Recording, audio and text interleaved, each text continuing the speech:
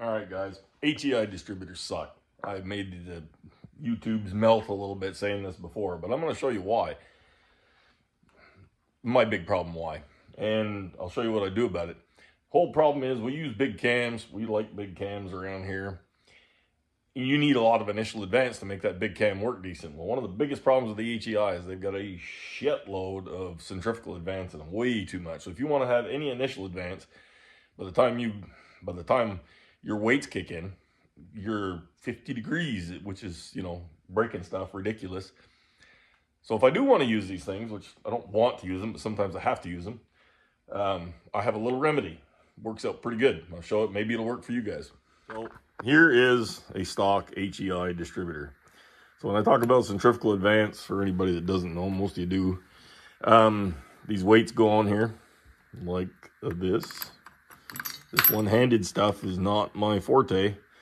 Anyway, these weights go on here and they kick out and they push out your centrifugal advance. So on this deal, you're looking at, I can't remember how many degrees there are. It's a bunch. It's over 30 degrees of centrifugal advance. It's, I think, quite a bit over as I remember, but I don't remember the exact numbers. But I tell you this is like a hell of a lot. So what's going to happen is you're going to have this thing at idle at 10 degrees maybe. If you use your vacuum advance, you can crank your idle up way more. But the minute you jump into gas, your vacuum advance kicks off and it'll back your timing up. And these things are way back. So a lot of times what you'll find is on tip in, they'll stumble and everybody will crank timing head, crank timing head, crank timing head. They don't stumble on tip in anymore because they got decent timing, but they've got way too much timing up high. So what I do, I take these holes here and weld them up.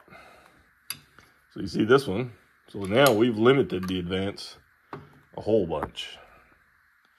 So again, one-handed, but there you go. So we've taken more than half of that out of there. So we're going to end up with 10, 15 degrees of centrifugal advance. So I'll be able to run this thing at 25, 28 degrees at low speed and have it 36, 38 at high speed, which is a low compression. This is a 305 we're doing. Putting a roller cam and stuff in a 305. Don't ask me why. Just what the customer wanted. But, so I'm trying to keep most of the stuff stock. But it's fairly decent cam. What is it is, 22222 degrees of duration, 276. That's not at 50. 276, 282. What the hell is it at 50? At 50, 224, 230. So it's not mega aggressive, but it's within reason. And it's just a tad over 500 in lift. So it's not a small cam. It's not a huge cam, but I will have trouble with that low timing on tip in. So then it's got, we just went ahead and put like Vortec heads on it. And that roller, hydraulic roller, and the Warrior intake, and he already had the carburetor.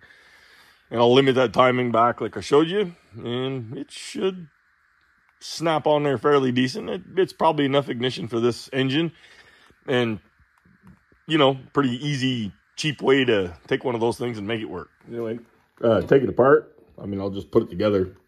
You just do it that way. So take your gear, you got a little roll pin that goes in right there. You knock that roll pin out and pull the gear off the shaft. Then you can slide the shaft out of the distributor housing.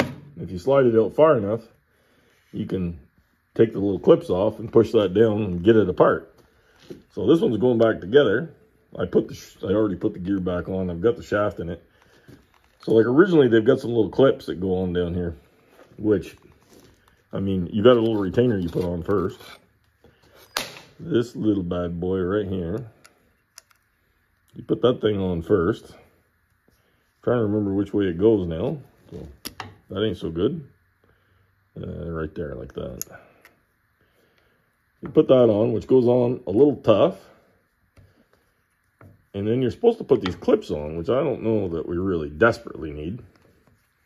But let me just, I got to use two hands here for a bit. I'll come back. All right, I just tapped that down there.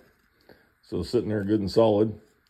And these little clips, you have to knock these little devils off right here. You can see that. And they go on like that.